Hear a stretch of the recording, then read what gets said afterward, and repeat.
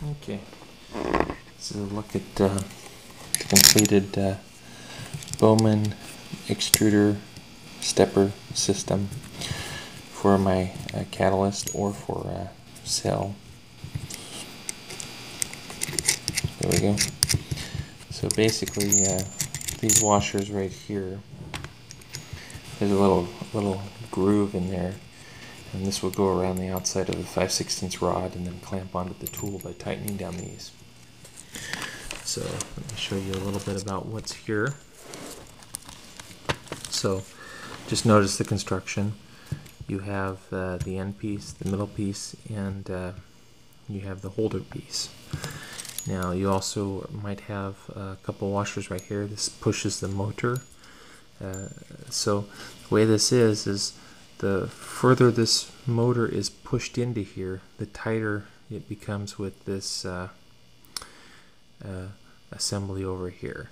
So the more force you push here, the tighter and less space there is for any filament that's fed through here. This is the side it feeds through, and this is the side that goes through the Bowman cable. Give me a second.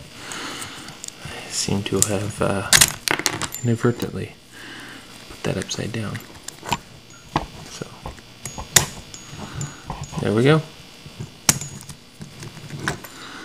And what you do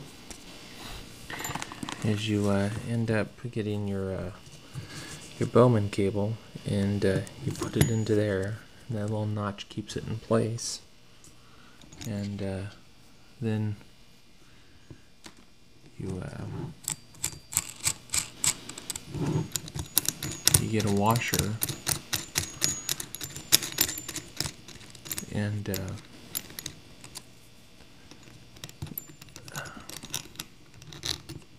about one of the other ones, and you put it right there, and you just tighten it down. That will keep both the notch holder in place, and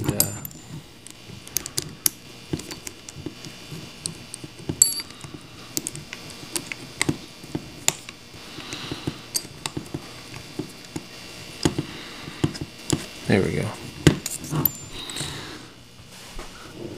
There we go. Keeps the notch holder in place. This will be tightened down and become more straight. Also, the motor can still turn. You can see that it's touching the, there we go. The wheel still turns. So this is the direction this goes. This prevents the idea is that the direction it turns will always tighten the bolt that is attached to the coupler. So you should always have it turn to the right from this side, and then it'll go in, the filament will go into the cable, and it'll come out the other end on the extruder. So real quickly, I'm going to go ahead and disassemble this for you. You got your two washers that push the motor in. The tighter the motor is pushed in, the more tension there is. You can push it too tight, and then the motor won't have enough power. So you don't want to push it too tight. You want the parts to be able to move. Then you have a couple nuts here. Okay, so this is the holding piece.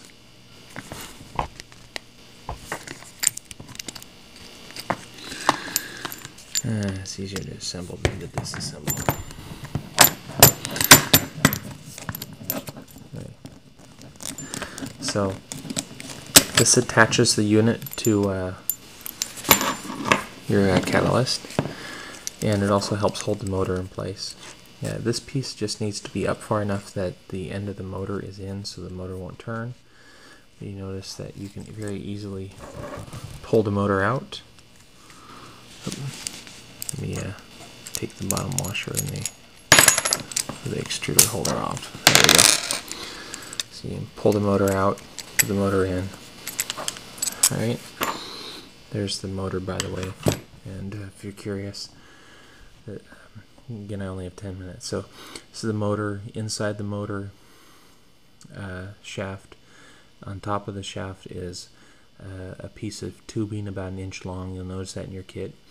It is glued. It is super glued to the shaft, and then it is super glued from the outside of the tubing onto the coupler, and then the coupler is glued to the 5/16 nut. This is 5/16 coupler, 5/16 nut.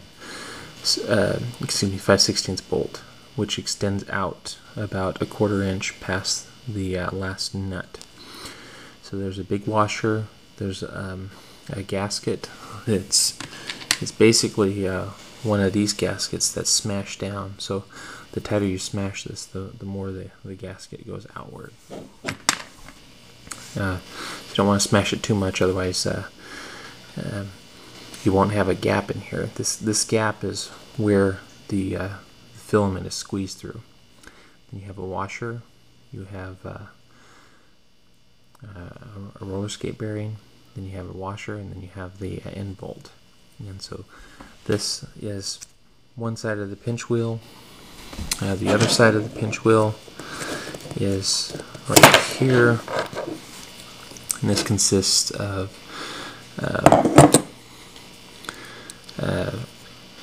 an 1¼ inch, 1/4 inch threaded bolt.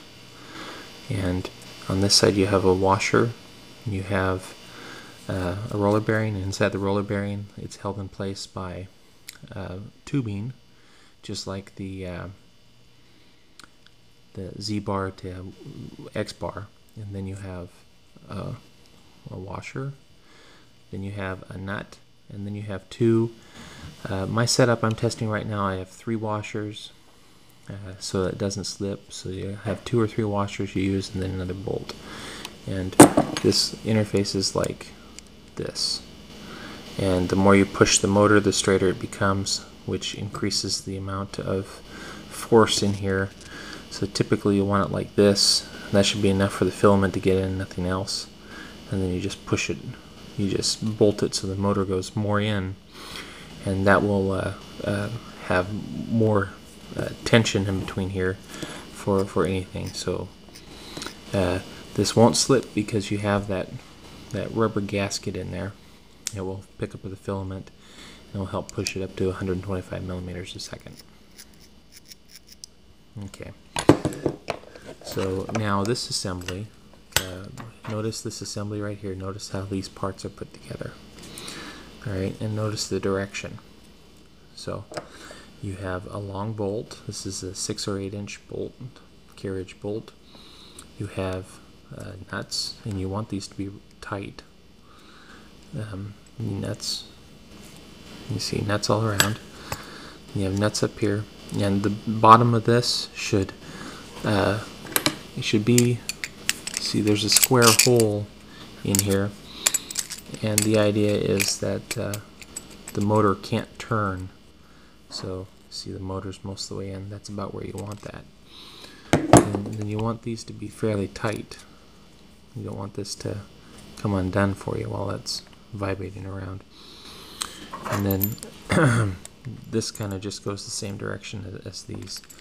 And you only put this on after you put the motor on, because this is going to be on top of the wiring,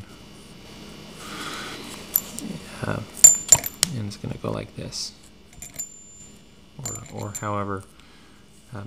I would prefer that the wiring side, see this notch right there, so the wires can get through.